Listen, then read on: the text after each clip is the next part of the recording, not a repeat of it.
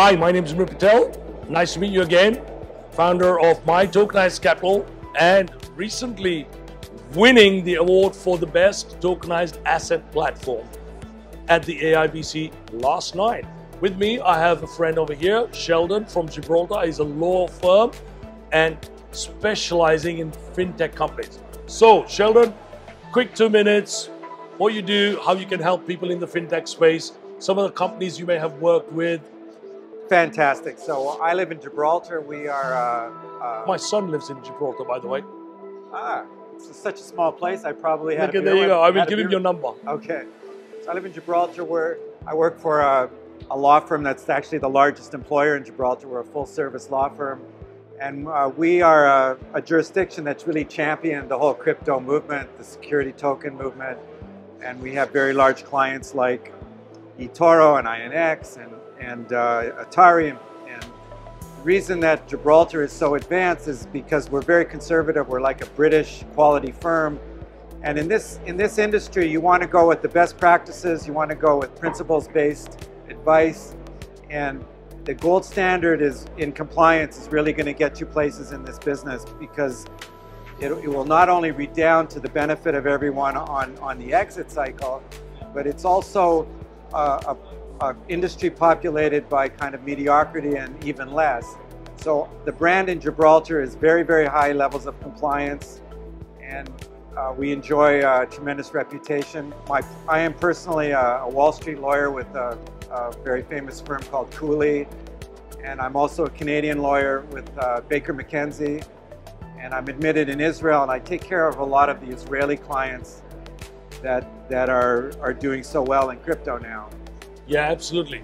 And you know, the thing is, you touched on it, that it's going with the right law firm, because even Dubai, if you look at it, they've been struggling to try and get proper crypto or any fintech type of licensing in a regulated manner, as well as even the banking side of it doesn't exist. So is there any tips or something that you could say, you know, they need to look at X, Y, Z to make sure that, you know, it's not just a blockchain place, but to accelerate it a little bit? So a lot in this industry right now is elective, is optional. You can choose to be regulated or unregulated, whether it's in DLT administration or ICO.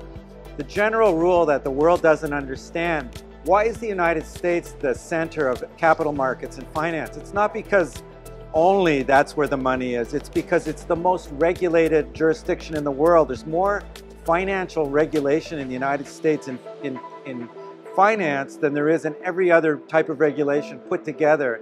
It's heavily, heavily regulated. Yeah. That's why it succeeds. So I tell all you fintech people and blockchain people is to try and be as regulated and compliant as possible. It will stand you very, very well. And if it's the funny money. People don't want to go and chase the funny money people. If they see that seal, that regulated license, trust is gained. Confidence and trust is what money's about. People will let you, they'll let you touch your factory, they'll let you touch your exchange, whatever it is, your wallet. But when it's money, it's got to be regulation. Absolutely. And there's lots of, you know, unfortunately bad stories about the bad actors in this market. So regulation's key. Smart regulation. So in terms of Gibraltar, what's unique about the whole fintech regs? Well, Gibraltar's unique because Gibraltar had a history with gaming. Absolutely. That they got ahead. Gaming casinos have always been there. And they only took the top 10% of the industry, like Playtech. Yes. And they had a brand.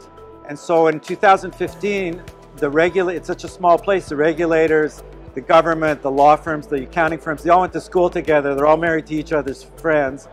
They got together and created a regime that was in advance of the industry, where everybody's interests are aligned.